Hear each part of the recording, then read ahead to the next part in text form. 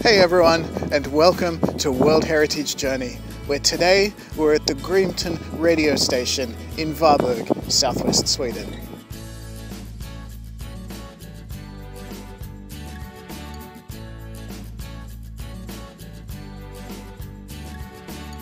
Today we're looking at the radio station in Grimeton, in the building that you can see behind me, which was built in the early 1920s. It's a transatlantic radio station, meaning that the massive antennas here can broadcast signals all the way to New York without relying on undersea cables like earlier systems like the telegraph. It's really important as well to the development and the refinement of the communication systems that we all take for granted today. Let's have a closer look.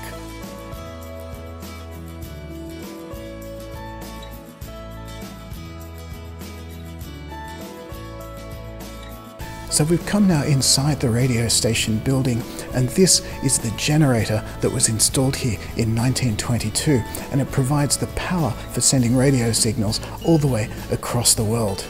Now, it's been installed here for almost 100 years and it still functions. It was actually even used fairly constantly by the Swedish Navy right through until the end of the Cold War.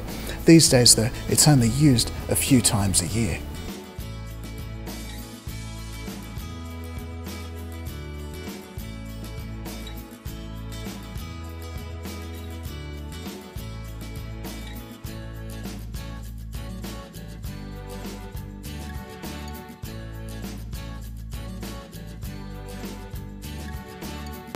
Behind me you can see the antenna array here at Grimeton, and there's 6 different towers, all of them about 130 meters tall.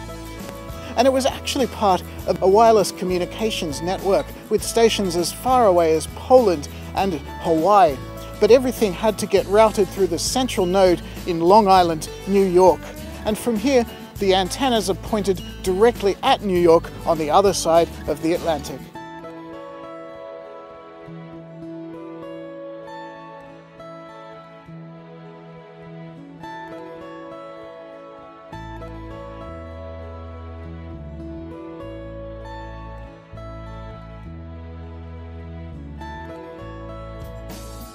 There's not many technical World Heritage sites from the 20th century, but this is definitely one of them, and it's quite interesting as well. And certainly long-range radio communication is something I know very little about, and I've definitely learned something today. So yeah, it's been a fascinating place to visit.